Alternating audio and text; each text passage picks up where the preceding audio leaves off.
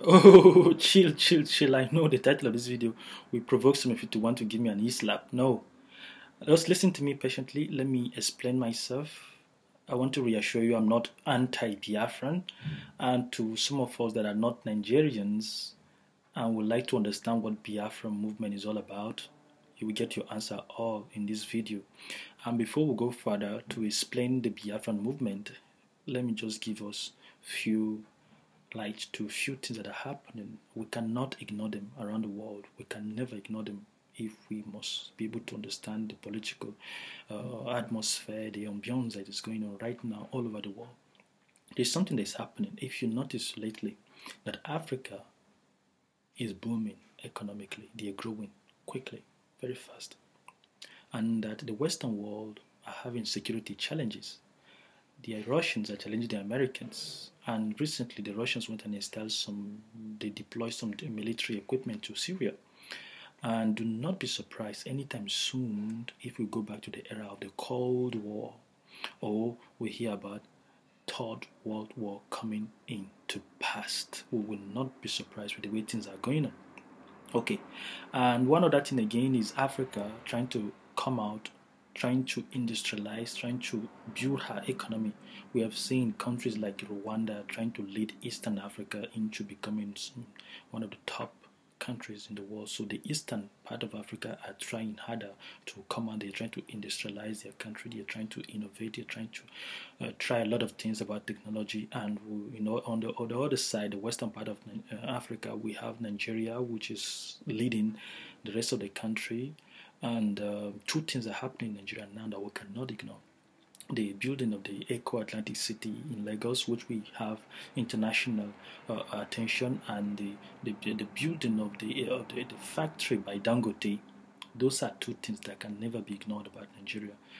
That, without any doubt, will set Nigeria on the peak, and it's going to change the future of the of of of of Africa and Nigeria in general.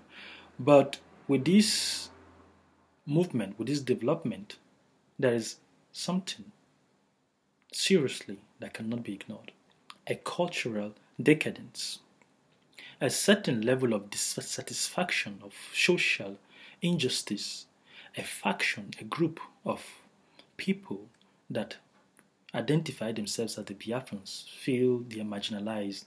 These are Biafrans, the Igbo language people in Nigeria, and that they feel they are socially sidelined by the Nigerian government. A lot of things have not been allocated to them, and so they came up with a struggle.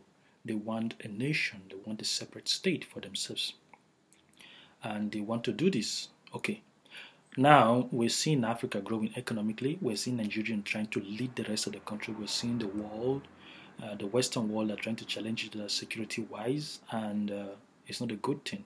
It's a very bad omen. But we don't care about the Western world. If they like, they should annihilate themselves. We don't care about that, because for so long they have been siphoning now.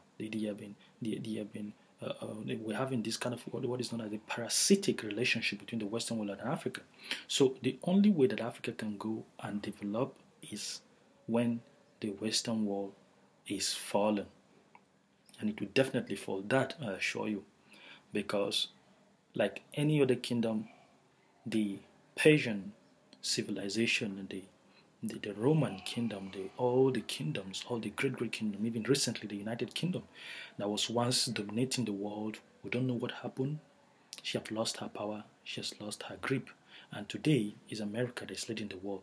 And certainly with time, as time goes on, we don't know what happened. All the great civilizations, the Greek civilization, everything that happens, they vanish. We don't know how, but this is the law of nature.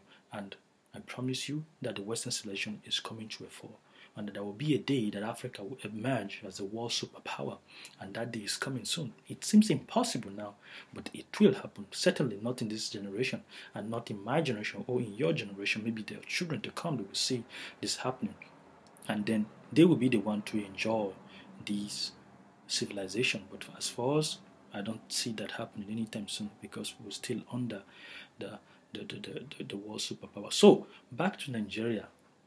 Nigeria is emerging. Nigeria is going to become a strong country economically. She'll be booming and her people will be enjoying it. But there is a cultural decadence. This group of people that are agitating and clamoring for a separate nation cannot be ignored. They are the Biafrans. Now, today, the word Biafra is synonymous to corruption, to ethnocentrism, to no. When I say synonymous, means it's synonymous to anti-corruption, anti-ethnocentrism, anti-segregation. Is a word that signifies freedom. Is a word that signifies equality. Is a word that signifies social justice. Is a word that signifies healthcare system. So, but what is wrong with the struggle today is that there is a misplacement of priority. Most Biafrans today don't understand what they are fighting for. They are calling for a separate nation. True, that is fine. But where will you start when you have a separate nation? And can Biafra, does Biafra really need to be independent in order to succeed? No. The answer to such question is no. That's one of the questions I received from one of the person that inboxed me this question. He said, does Biafra need a separate nation to succeed? The answer to such question is no. Nigeria as a country is practicing what is known as federalism, federal system of government. And this system permits every single state to develop on its own to generate its internal revenue. Okay, and this is what I suggest to the Biafrans. Now you are clamoring for a separate nation. Why don't you start from somewhere? Why can't you create a league, a regional league of Biafrans? Call all the allies. There are a lot of wealthy Biafrans in the US, in the UK, with money. Call them to come and build airports, to support the local industry, to support and create what you want. You can't wait for somebody to do. If you're waiting for the Nigerian government to provide all these things to you, you're gonna die. You need to create it yourself, create this wealth, create the kind of society you envisage for your people. That is what Biafra is supposed to be, a society that we create a regional league that will make sure that every single Biafran is taken care of. By then, there will be no need to complain about the Nigerian government not providing what you need. No. Lagos, independently, is booming. Each Biafran state can become like that. Build the economy, build what you need, make sure that all your governors call them to be accountable, set a system, create a nation in a country, a separate nation. That is the spirit of Biafra. The spirit of Biafra is not war. The spirit of Biafra is not hunger. The spirit of Biafra is not that. A lot of people don't understand this concept of Biafra, and it's going to destroy our country. It's going to destroy Nigeria. It's going to destroy Africa. Now the struggle is on. Nothing is happening because the Western world are just looking. None of them have come to the Biafrans' aid. Just wait and see. The Biafrans don't have any ammunition now, but when France, Germany, or the US, or Israel, or anywhere decided one day to say, okay, we'll supply with ammunition to fight, to claim your independence, then there will be bloodshed. There will be another civil war. There will be another catastrophe in Africa, and that is what we are trying to avoid. So let's not be misguided with this movement of Biafra. Let's understand clearly what is our vision. Let's understand specifically what we want. We are fighting for social equality. We are fighting for the development in our community. Let's not just misplace our priority. Let's understand this movement, please. Let's not disrupt this economic boom that is about to happen in Africa. It's our time, it's our future as Biafrans, as Africans, to grow and to become independent. So please, let's understand the difference and let's not give chance to this Western world to come. And there's one thing we're ignoring.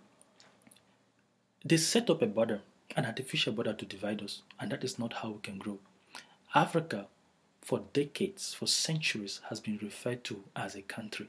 Today, they don't even know that Africa is a continent. They don't know that there are thousands of countries in Africa. We have 54 countries in Africa.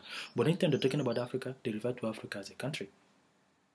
They talk about Africa, they're comparing African economy with Indian economy, African economy with this economy, African economy with that economy. No, Africa is not a country. Africa is a continent. And for us to be able to succeed, we must start to behave as a country, as a single country today, not as a continent. Let's not let the artificial border that has been created by the colonial masters to set us apart. What you're trying to do is to promote a colonialist idea when you're calling for a separate state. You are counting yourself out, and that is not the solution. The struggle today is to fight against ethnocentrism and religious bigotry. I am not a believer. I don't believe in spirituality. I don't believe in all this religious bullshit. No, I don't believe in all those things. And I believe, I'm Hausa, if you don't know. But I support the teaching of Igbos in the school. I support the teaching of Yoruba and the teaching of Hausa. I support the teaching of indigenous languages in our schools. I want our children to speak. Now, if I ask one of you, what is the meaning of the word feminism in Igbo language? Nobody can answer me. So this is what we want. We need to focus more. Let's not misguide ourselves. Let's understand the true meaning of this movement. Let's not just let this Western idea continue to set us apart. Thank you.